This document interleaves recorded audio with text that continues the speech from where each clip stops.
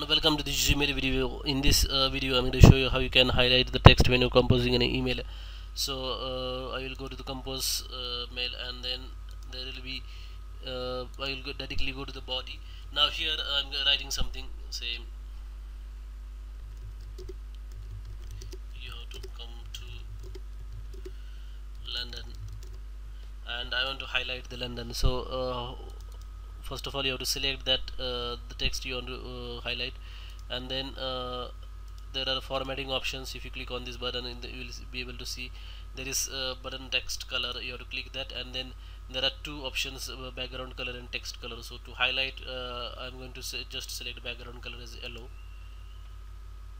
So first of all, you need to select that one, then go to this and then select that yellow. So now the text is highlighted. So this is how you can highlight the text in when composing an email to in Gmail. If you like this video, you can just thumbs up. Thank you.